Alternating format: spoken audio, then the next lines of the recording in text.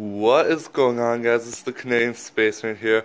Today we are doing a review on the Celestron Astromaster 130 EQ telescope. This is my first and only telescope. I'm planning on getting some more. I'm gonna start by saying this is a great beginner telescope. Yeah, it's a great telescope.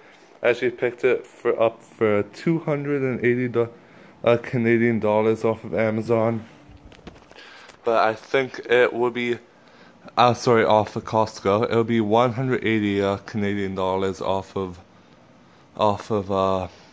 Costco in America, I believe. So I actually picked this up for a steal of a deal, because normally it is, I believe, about $450 on all the other websites, which that's an insane price drop. Comes with these two eyepieces. This is a 10mm eyepiece, which I believe is about, I want to say, somewhere about 60 times magnification. And this is a 20mm eyepiece. I'm not sure how many times magnification that is on this telescope. It's through Costco. It actually also came with this little kit, which I'm just going to open it up.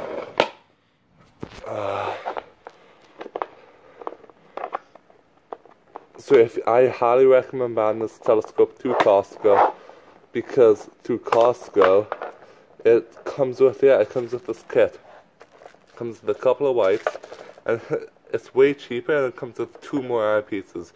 This is a 15mm, and this is a 9mm eyepiece. This is my strongest one. Not only that, it comes with a moon filter and a couple of planet filters. So, really good deal. Now, what haven't I looked at? I had this telescope for a few months, or for about a month, and I looked at Saturn, Jupiter, and the Moon. The reason why I haven't looked at any other planets is because they haven't gone over the horizon. But with my 9mm eyepiece, I can see Saturn and Jupiter with perfect clarity. I can see the rings of Saturn, the gas bands of Jupiter. And if I had a 4mm eyepiece and a 3 times bottle lens, I could see it that much bigger. And this telescope can actually handle a Celestron's strongest eyepiece, the 2.3mm. And I really can't wait till I get that eyepiece, and probably put that on top of a 3 times bottle lens. You could see anything in any planet in our solar system. I'm thinking you'll be able to see Neptune and Uranus with that, except it might be tough to spot. Now, what this telescope comes with, through Costco at least, it comes with an updated finder scope of what it used to be. Before it came with like a little stubby finder scope that just went straight up, that wasn't that strong. Now it comes with this one, which is a bit better. Still isn't a perfect finder scope. Right here is where you put in your eyepiece. And this is a really good mount. You could also buy a motorized mount for I think an extra $20. Except there's these slow motion knobs.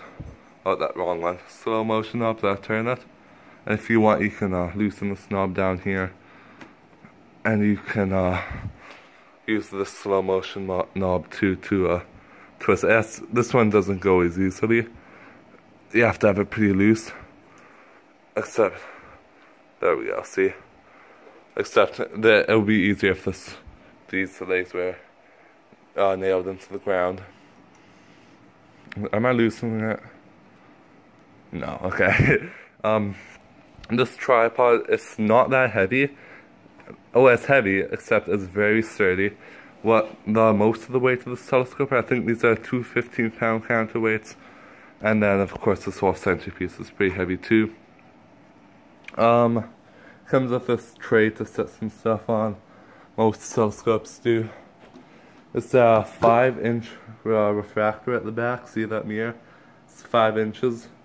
So this is about the biggest you can get for getting an affordable price. And usually, if it goes bigger than that, it goes into computerized telescopes, which get a lot more expensive. So any complaints about this telescope? Trying to think. I haven't had many complaints, if any. Except, here's one thing. This finder scope. sometimes it turns on, sometimes it doesn't. Like, this has to be as far as to the right as it can go, just so for it's just so it's lined up. It does, sometimes it doesn't turn on when it's as far to the right as it can go, so I have to center it, then I turn it on, then I put it back to the right. So since it's right pressed up against the wall, it doesn't have any problem. I don't have to realign it or anything, so that's good. This eyepiece that it comes with is pretty cheap, except this 10mm one's a whole lot better. But this one pretty cheap. It's sort of tough to look directly through it because the wheels aren't perfectly aligned, at least in mine. So through Costco, these two other ones that it comes with are a whole lot better. And like, this 15mm one's actually my favorite because the eyepiece is just so big. Let's see if I can get this cap off. This eyepiece you look through is so big and I love it. You can see such a good view. And this one, I look at the stars and I look on land with it. 20mm only on land. And the 9 and 10mm also look on the land. These two wipes are pretty good. The laser extendable, this is actually in the shortest configuration. You can actually put it so it's about this tall, almost taller than me, and I'm really tall. I'm like 6'7", so that's almost a bit too tall for most people. Yeah, really great telescope. Yeah, this latitude. Let's see if I can get a better view at it. This knob right here, you have to twist it so you're on the latitude of where you live in the world. I don't know exactly why it has to be like that, but it just does. They say these have to be polar aligned, and yes, it does help to polar align it to track the stars. But I came to realize if it isn't polar aligned, you can still easily find the stars. If you want to know how to polar align, check out another video. Except, just sometimes the tracking is backwards, like left is to go right and right is to go left, and it can get a bit confusing that way if you don't polar align it. But if you just want to look at a planet or look at a star for a bit, like even half an hour, that's easily good. And so if you like this video, smash that thumbs up and subscribe button. Really helps me out. I'm new to YouTube. I do lots of space videos. I also do let's plays and gaming videos. So if you like those, check out my channel. And I'll see you folks in the next episode. Peace out.